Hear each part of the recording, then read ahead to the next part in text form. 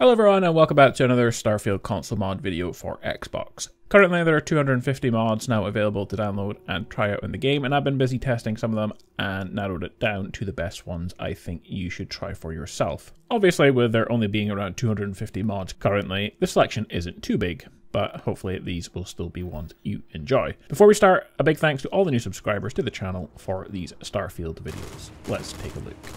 Inquisitor's Annihilator Assault Rifle. This mod adds two new standalone weapons to the game, a standard and legendary version of the Annihilator Assault Rifle. Both versions share the same upgrades, but the legendary version has a unique perk, and both weapons are designed for high intensity gameplay, not stealth, and do not include suppressors for that reason. The standard weapon unlocks at the industrial workbench at level 20, and the legendary at level 30. The weapon is extremely stable with minimal recoil. It has any quality tag, meaning the damage scales with the player's level at the time of crafting, so it won't scale with your level, so you'll have to craft new ones to get better stats on it as you level up. The Annihilator offers extensive customization with 43 different options, including some very cool neon lights on them, and it uses 11mm ammo, has a 200 default fire rate, has the Berserker scale on it, so does more damage the less armor the enemy has Hitman on it, which gives 15% damage while aiming, and that extra legendary effect is called Assault. After kill, gain 15% movement speed for 15 seconds. Rustic Lodge Quarters Overhaul. This mod is a simple but decent one that changes the bedroom in the lodge to be a bit better. It has more stuff a bedroom would have, like a desk, racks for your weapons, armors, and helmets. Also, there are more storage spaces, and the rest has more furniture and decorations to make it feel more lived in. The only issue with this mod is they haven't properly moved or removed the storage safe that was initially in the room, so that needs fixed. But overall, I like the changes made to the room and would love to see the entire lodge get a makeover like this. Next we have the Batman mod. Adds a tactical batsuit from Zack Snyder's Justice League, ported from Injustice 2 with permission from Warner Brothers Games.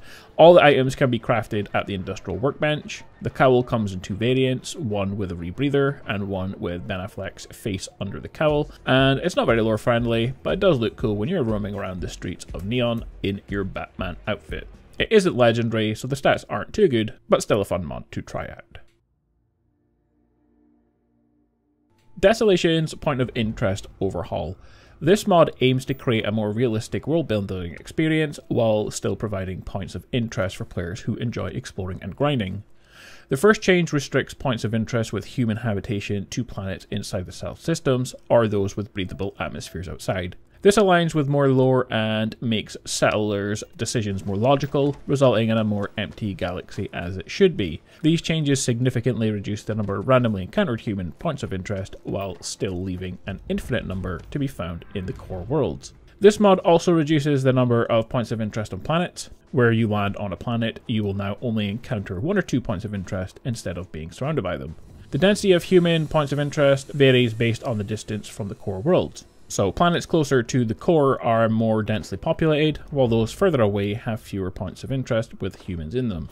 No points of interest will spawn in the desert or mountains, only the habitable parts of planets. Our next mod is a paid mod called Franky's Emporium. I wasn't sure whether I was going to add too many paid mods into these videos, however a poll I did yesterday on my channel, it had over 4,000 upvotes in the first 12 hours, and over 60% of you said you didn't mind having paid mods as an option, so I'm happy to cover more paid mods in these videos. And the first one we're looking at is called Franky's Emporium.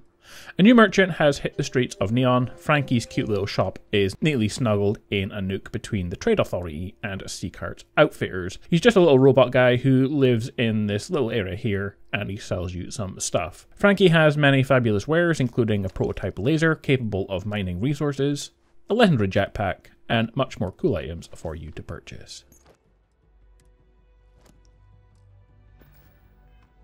Evidence that Ryujin's influence has spread from their tower and out into the city.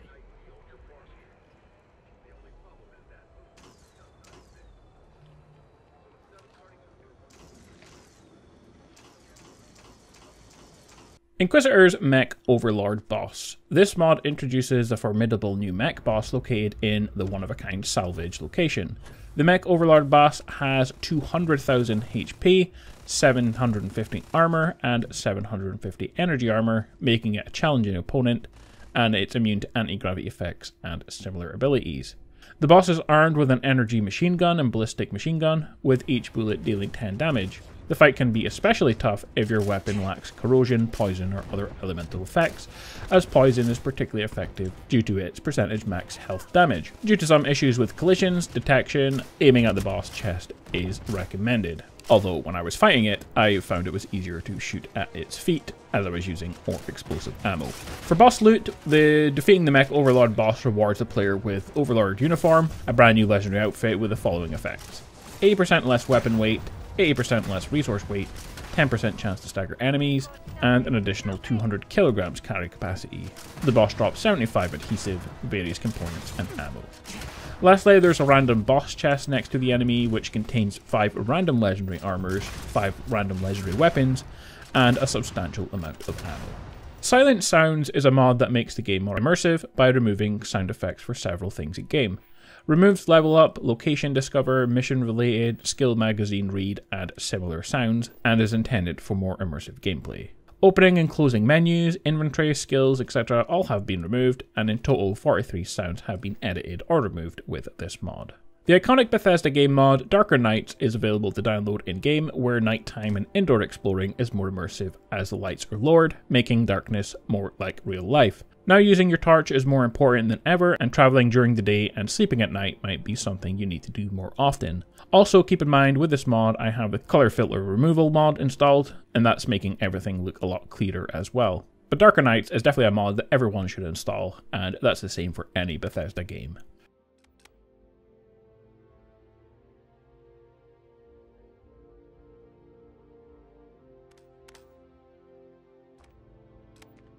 Realistic neon signs. This mod aims to make Neon Core feel more realistic and immersive. A big issue with the signs in Neon Core is the advertisements screens are not in direct line of sight for pedestrians.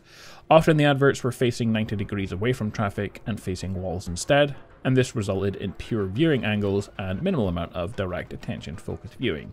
This has been addressed with the mod. Now signs point directly at the viewership traffic.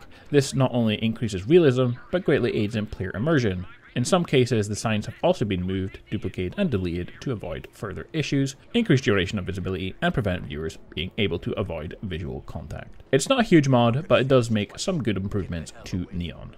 Our final mod is another paid mod called StarSim Mining Conglomerate. The Mining Conglomerate is the inaugural mod for StarSim, which aims to be a series of mods that will improve the immersion of the game. And basically, it wants to turn Starfield into a space simulation experience. This mod introduces a comprehensive simulation system that covers various elements, including asteroids, ships, and stations.